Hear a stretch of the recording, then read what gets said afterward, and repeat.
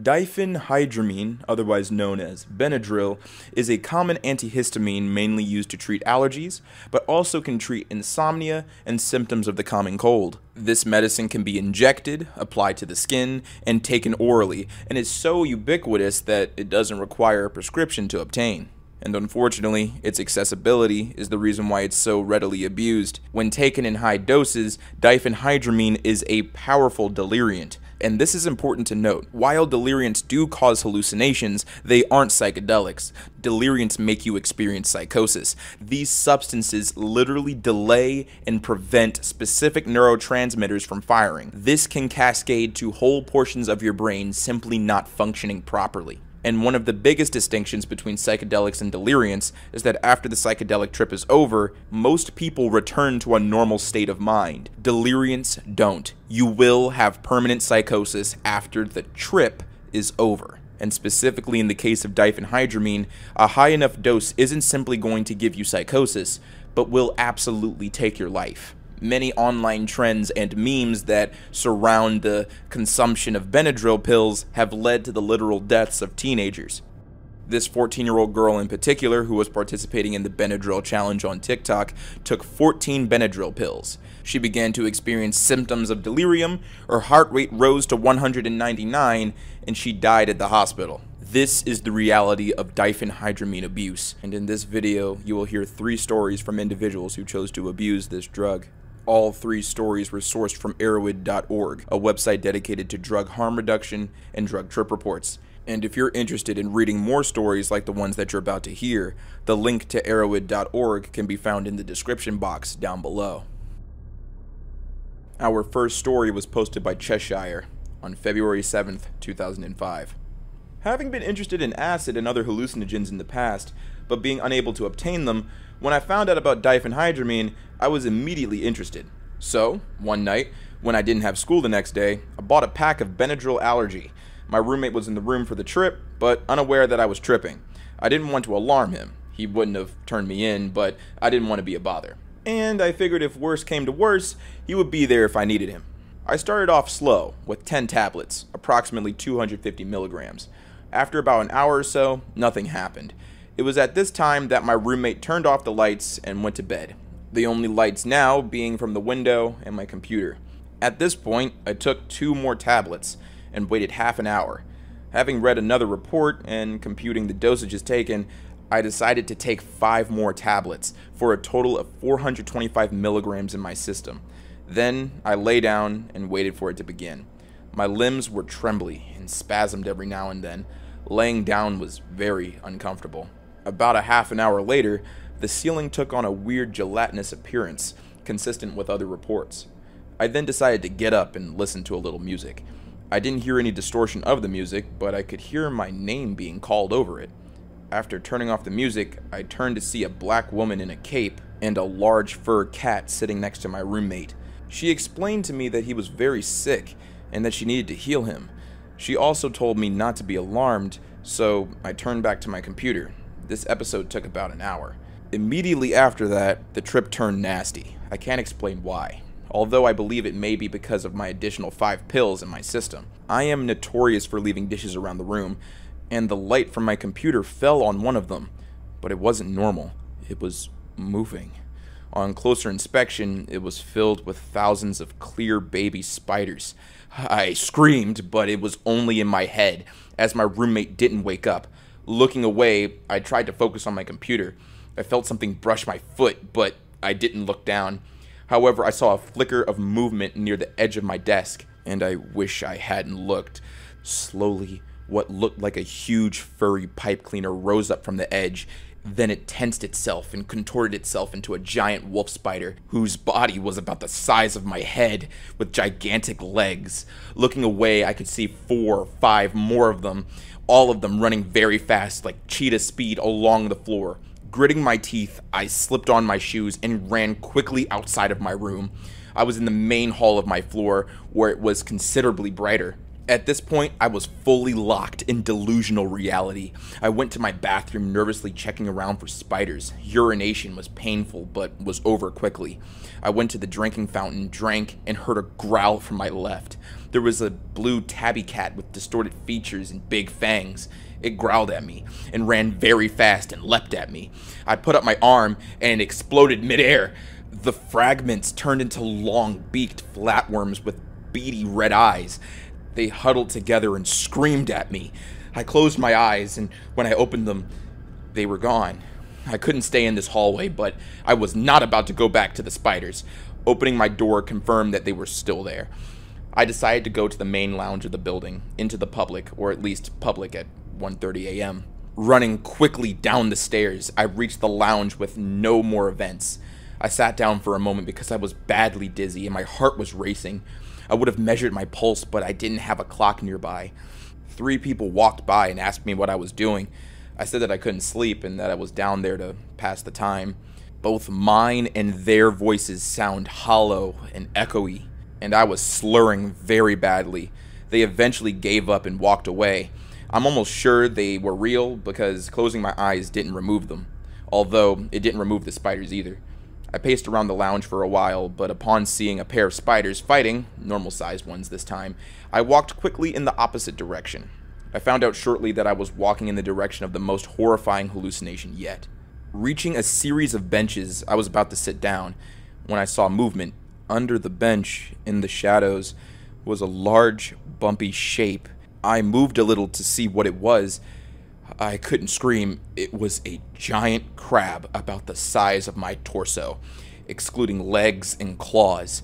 The claws were about the size of my arms and clicked together horribly. It had a pug's face with beady yellow eyes, and one of the worms from before, now brown, protruded from the back of the shell. There were other smaller, normal crabs behind it. One of the claws would spasm from time to time. Although I had no grip on time, I must have stared at it, barely breathing, for 10 minutes or more. I ran full speed back to where the spiders were battling.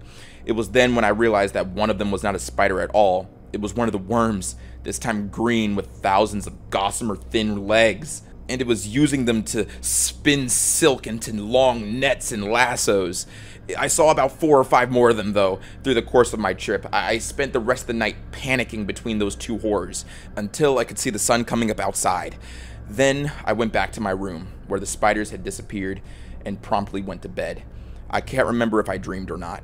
The next day, I felt very fatigued, and my arm shook like I had Parkinson's disease. I felt very sick to my stomach. No hallucinations persisted, although I had trouble balancing, and sometimes seemed to slip while walking. Fortunately, these symptoms eventually faded. Although this was a terrible, nightmarish experience, I've not ruled out using it again. After some time has passed, probably at a lower dosage as well, should a second trip bad occur, it will likely end my experimentation with this drug. However, I cannot, in good conscience, recommend this experience to anyone else. Diphenhydramine definitely has a harsh quality about it, even without the nightmarish hallucinations. Our second story was posted by Jason on February 29th, 2016. I am going to describe one of the most disturbing experiences of my life and of my family's, following a very high dosage of diphenhydramine. It started late one night. I was bored and wanted to get high off of something. I was feeling depressed and had no access to any other drugs. I have had a lot of experience with psychedelics, so I thought it would be fun to explore a diphenhydramine trip. I was alone in my room around 11 o'clock when my family was in bed. I had a full bottle of Benadryl and took 1 gram of diphenhydramine. About an hour later, I was starting to feel sedated and started to have mild hallucinations. All the lights were off in my room, and I could see the silhouette of objects starting to form in thin air, though I could not ascertain what they were. I also started seeing clear spiders form on my bed, which I did not like because there are brown recluse spiders in my house, and I could not tell if they were real or not, so I decided to quickly turn the lights back on. An hour and 30 minutes have passed, and my memory went completely blank. I do not remember a thing about the trip during the night, but now I know I was awake the whole time because of the shape of my room in the morning. It's 7 a.m., and this is when things got very scary. I came back to awareness with my mom talking to me on my bed. I could feel I was very intoxicated, but I didn't remember what I took. My mom was very close to my face and looking at me very strangely. Finally, she asked what I was on. I told her nothing, but my mental state and body language was very revealing. Being in the middle of a very intense trip and having my mom aggressively question me and give me a very suspicious and threatening looks sent me into a state of paranoia that eventually evolved into a full-blown paranoid psychotic state. An hour passes, and at this point, the whole house was aware that I was in an altered state. I was in a state of sheer terror as everyone around me was questioning me and staring at me. I was so wired up with fear, paranoia, and disorganized thoughts that my eyelids were pried open, receding nearly into my eye sockets, giving me a psychotic look. My brother, who has seen a lot of psychotic and schizophrenic people while he was homeless, said I had the classic look in my eyes and face of someone suffering with schizophrenia. It was a look of terror and complete confusion. Accompanied by the insane look in my eyes, I was having paranoid auditory hallucinations of voices and disorganized speech and thought processes. Between 8 and 9 a.m., at this point, I felt nearly brain dead. My short-term memory was completely gone. I would begin a sentence and then completely forget what I was talking about. Or one of my family members would ask me something and I would start answering it and then forget what they asked and what I was even saying in response. Even worse, I was having vivid auditory hallucinations of my family members saying things to me that they weren't, and the hallucinations were in the tone of their voice and their mannerisms. And at that very moment, I would see their mouths move to what I thought they were saying as well. It was impossible to tell what was real and what was not. I was completely paranoid and kept hearing them saying negative things about me or our relationships. This started a long process of having arguments with my family members about things they did not say. In the midst of the experience, I was talking complete gibberish about esoteric ideas one might have during an acid trip, and how they related to subjects or ideas that had no connection to what I was saying or to any conversation I was having with my family at the time. My family said the things I was saying were so crazy they could not describe it. The whole time I thought I was making sense. Between 9 and 10 a.m., my memory at this point became so bad and my body movements and language were so unnatural and disorganized that my brother began to fear for his life because I was lost in a deep psychotic state. He told me afterwards the look on my face was that of the mass murderer James Holmes in one of his lineup photos. My brother armed himself with a Bowie knife because he did not know what I was capable of. My mom was so afraid to enter the room I was in, she had to push my brother into it to deal with me. I do not remember much of what the actual experience of the mental state was, but I remember it feeling very much like I would think someone with schizophrenia or psychosis experiences. No way to differentiate what is real and what is not, and little awareness of one's actions, thoughts, or words. I believe I was in a drug-induced psychosis. As far as the visual hallucinations, they were very similar to coming up on a shroom trip, with very wavy walls and moving objects, but the most profound part of the experience was the head state and delusional and disorganized thoughts. Between 10 and 11 a.m., I finally began to come down off the drug and could make more sense of reality, and my short-term memory did come back. I gave up trying to talk to my family because I could not determine if they were really saying anything or not. I looked around my room and I had thrown medication everywhere. I urinated in a chair, on my bed, and on the carpet sometime during the night. I feel so sorry for my family who had to watch me literally lose my mind in fear that I might not be sane again. I tried to talk to my brother about the experience a week later to find out what happened. He said it was one of the scariest experiences of his life, and this man personally witnessed a decapitation. He could not describe the nature of my mental state or what I was saying. I see it now as one of those experiences where there are very subtle details that are hard to describe, and the experience as a whole was so complex that the depth of its disturbing nature can't be put into words. It took me nearly a week to recover. I was hallucinating for days. I would stop hallucinating for a little while, go to sleep, and then wake up hallucinating again, and feeling like I was back in the same headspace. Luckily, the hallucinations and dissociative thoughts went away after a week. I will never do Benadryl in high doses again, and I strongly recommend not trying this drug. In retrospect, the experience did give me a great insight into what a schizophrenic or psychotic person experiences. It was as if the wires in your brain cross, and the processing of intercommunicating data in your brain mix, and the resulting perpetual experiences and self-expression is idiosyncratic to your surrounding reality and the events taking place. So you're left saying things that you think make sense and have meaning to people that don't exist. you're left hopelessly confused and convinced by the vivid hallucinations and delusions your mind validates. It also left me with great sympathy towards psychotic and schizophrenic people, because that state was hellish for me and for my family. Our third story comes from user Wen. It was posted February 12th, 2003.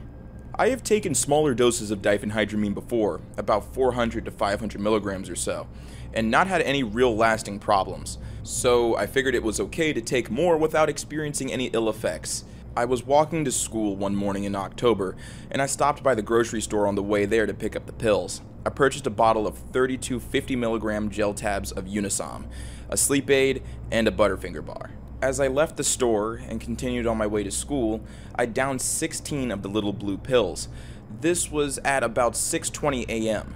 I was looking for a way to not remotely be myself at school that day, a chance to be so out of it that I could sleep through class and just waste the day away without having to think too much. Needless to say, I got more than I bargained for. Anyways, I continued to walk to school and was basically fine until about 6:50 or 6:55 when I arrived. I walked through the building for a few minutes, but because I was a little early, not too many people were there, so I wandered back outside. Outside, I was walking past the gym when I saw this guy that I sort of knew. He was a good friend of one of my friends, and he said hi as I walked past. I said hi as well, and was anxious to make my way past him and go into the school. But then he noticed that I wasn't walking exactly straight, and he asked me if I was okay. I told him that I was fine, which wasn't true. I was not anywhere near fine, but that's what I said anyways. He didn't quite believe me. I think he thought I was drunk or something, because I was walking all crooked and kept tripping, and I wasn't talking like the most intelligent person either. At this point, I was starting to feel the drug majorly. I was having a hard time walking, especially with my book bag on. It felt like I was being pushed down by some unknown force, like someone turned up the gravity or something. My tongue was becoming increasingly larger, and it wasn't working too well. I would try to say something, and instead of using my tongue to form words, it just kept getting in the way. So he kept asking me what was wrong, and I kept telling him that I was fine, just leave me alone and let me go on, but he wouldn't let me go. He was telling me that I was not okay and I needed help. Then a teacher or someone came by. I don't know if someone went to go get her or she just happened to be walking by, but she sat me down in a chair and told me to rest and calm down. Well, I tried to sit down, but I kept slipping out of the chair, and finally I just ended up laying on the concrete right outside of the gym there. I kept trying to get up, but no one would let me. Some other teacher or administrator people came by and they kept asking me questions. They were asking me what I had taken and how much. I wouldn't tell anyone, so the lady said that I had to tell her, and if I didn't, then she was calling 911. That scared me, because I didn't want to go to the hospital. I had done this before, and if I just had some time to let it wear off, I would be fine. At this point, I don't remember too much of what happened next, just bits and pieces. But I think my friend's friend and some other teacher helped me walk to the attendance office, and they put me in a chair. I vaguely remember the lady calling 911 and giving the address of the school to whoever was on the line. I remember seeing the paramedics come in a little after that. These two guys in all blue came into the office. That is the last thing I remember until the hospital. But according to my friends who came into the office, I was passed out on the floor and it looked like I was dead. I was then loaded onto a stretcher and wheeled out of the office into an ambulance, where I was taken to the hospital. I don't remember being on the stretcher or in the ambulance. But the very next thing I remember is seeing this lady, about 25 years old or so, and she was trying to get me to drink this stuff, and I didn't want to. So she shoved this tube down my nose and through my throat and into my stomach and put the charcoal into me that way. I think I passed out again after that, but the next time I woke up, I remember looking around and thinking, where the hell am I? And noticed the IV in my arm, and then I looked down and saw that I wasn't wearing any clothes. I was just wearing a hospital robe. I thought, what happened to my clothes? And I noticed I wasn't wearing any underwear either. And the sad part was that I didn't know if that was because someone had removed them or I had just forgotten to put underwear on that morning. Then I remember my grandmother and my parents came in and tried to talk to me, but I was still not totally there. My mom tells me I was saying things that made absolutely no sense and even talking to people who weren't in the room at all. I was still having hallucinations also. The walls were moving and I was hearing things as well. I had to stay in the hospital for a few more hours until my heart rate and blood pressure were back to normal, and they IV'd enough saline or whatever into me to make me get up and pee about 4 times. A man came in and talked to me and asked me if I was trying to commit suicide, and he said that I was going to be admitted to the local behavioral center or mental hospital basically. So I was checked out of the hospital and checked into the behavioral center, where I had to stay in as an inpatient, meaning that I had to spend the night there for 4 straight days. After that, I was allowed to go home at night, but come back to the day program from 8 a.m. to 4 p.m. for 5 more days. I was put on antidepressants, and I was suspended from school for 3 days as well, because when I was passed out, the school searched my book bag and found the rest of the Unisom, some Advil, and a lighter. I have to go to a drug and alcohol abuse program for 2 weeks and continue with counseling after that. In all, I missed 7 days of school, my chance to go to homecoming, and now my parents are more paranoid than ever. I nearly died in that hospital. Now you tell me, is it really worth it to take a few pills and try to change your mindset for a few hours and risk all of that? I don't think it could happen to me either, but it did. All I know is I will never touch that drug again, nor any other. It's just not worth it. Hello everyone, I hope you enjoyed today's video. If you did, let me know in the comments down below, and if you have any specific trip requests, let me know in the comments down below as well. I am open to any deliriant, any crazy substance that you want me to cover, because it seems like you guys really like these trip reports. I'm very happy to say that we reached 30,000 subscribers. I mean, we're over 30,000 subscribers now, but we reached 30,000 on this channel. That's impressive. That's an incredible amount of people, way too many people that I thought would be interested in stuff like this.